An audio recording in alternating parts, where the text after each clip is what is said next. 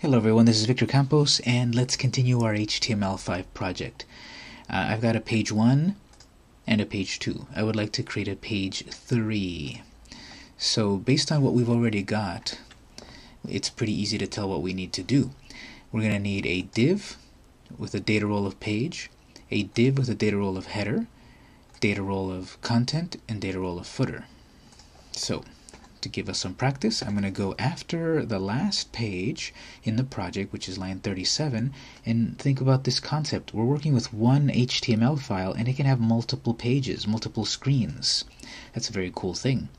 So all we have to do is type div, and I recommend typing the pair of tags first. So I'll type div, give myself a couple of spaces, /div. That way, I do not forget the pair.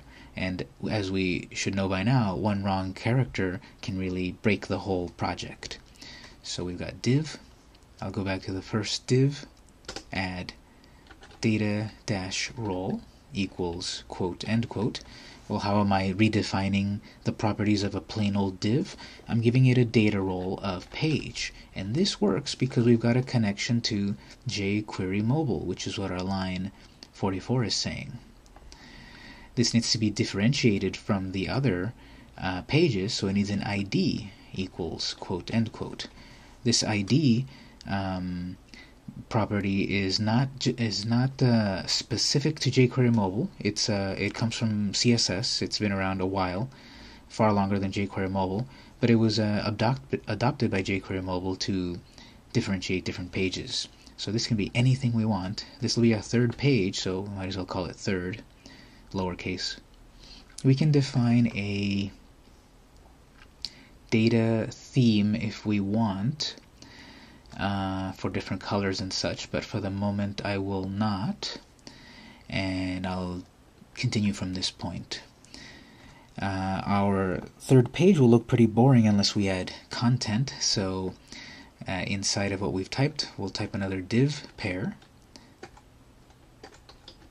div/div, and I already know that I'm going to add a header, a content area, and a footer. So to save myself some trouble, I'm going to copy and paste and make 3 generic divs. They need a data-role, first of header, then data role of content,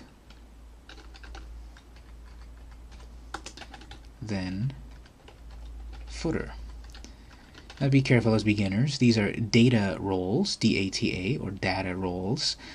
I often see beginners typing date roles. They're not date roles, although that sounds pretty tasty. These are data roles. So header, content, footer. Up at the top, the first thing I want to display in my header is a heading 1. So we've got the heading 1 pair. This is the text that appears at the top. We'll call it third page. Down on the footer, I'll do something similar. These will be H4. So that means they won't be as big and prominent as the headers. We'll do footer page 3. Obviously you can type whatever we want. And then in the middle content area we'll type a paragraph, and we'll say third page content. So here we've created a third page of content. The problem is that if I save it and run it in the web browser, I do not have any way to get to the third page yet. It exists, but I cannot get to it. So we'll say that once someone goes to the page 2, we'll have a new button to take us to page 3. So page 2 is found here, line 31. Page content goes here. Next line, I will add, well, first I'll start by saying go to page 3. Okay, that's what our button will say. Our button is going to be made with a link. So we'll do the A tag, anchor text, anchor tag. We've seen that before. Well, where does the link go to? href equals quote end quote. Href, if you recall, is the location to where we're going. We're going to the third page, so that'll be pound third. As I said previously, the ID is the name of the page, and it does not use the pound sign, but when you refer to it in the href, it needs the pound sign. So now we've got a link to take us to the third page, but it doesn't look like a button yet. Going back to our previous example, line 17, that needs data role button. So line 32, we'll add data dash role. Notice I keep adding this extra content inside the tag. Data role button. Let's see how it looks so far. I've saved. I need to refresh or reload. Go to second page. I'm on the second page. There's our button. Go to page 3. Looks different from our first. We'll explain why in a moment. Go to page 3. Click. There's the third page. Looks different than the other pages, and we'll explain that in a moment too. Did you notice the transition was different? It was a little bit of a fade. Now we're stuck here. Yes, we have the browser button, but we should also have some sort of navigation system.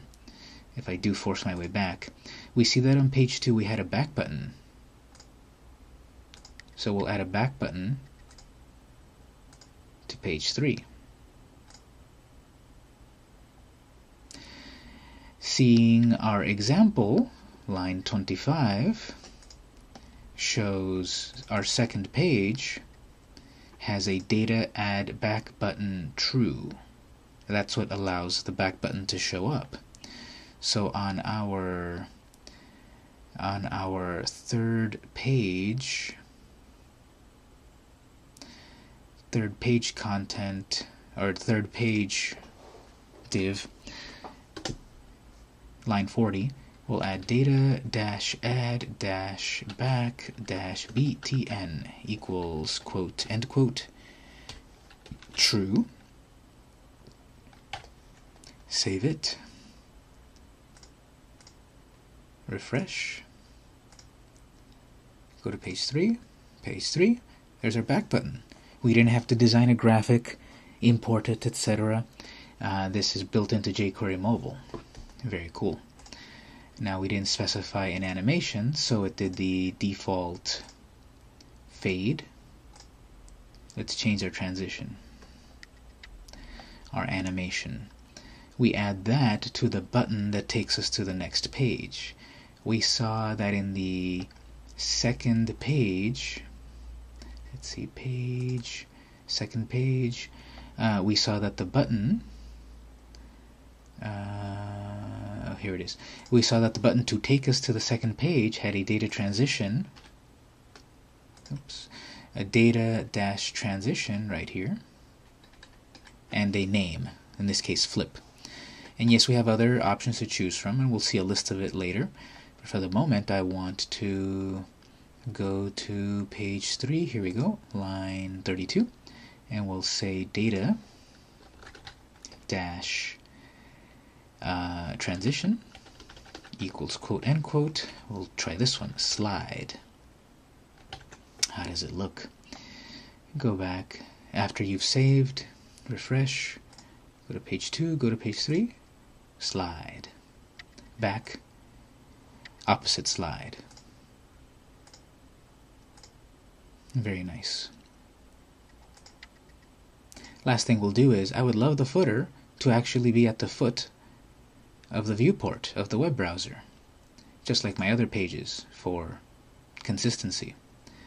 So once again, looking at the code that's already existed beforehand, we'll see line 20, div data role footer, data position fixed, which is also found on the headers and the header and footer of page 2.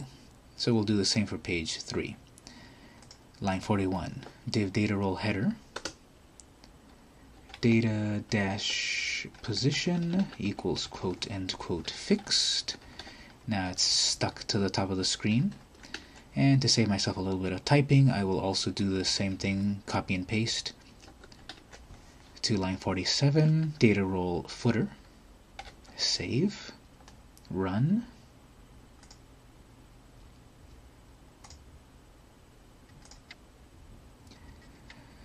The header is where I expect it, and the footer as well.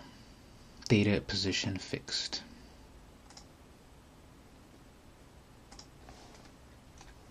So there's our project so far.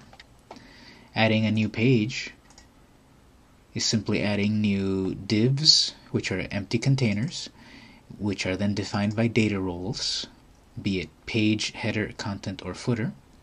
We made some buttons, made a new button, a back button, etc. Played with some transitions. So hopefully we're seeing the power of jQuery Mobile, and we'll continue to explore what we could do with it in the next videos.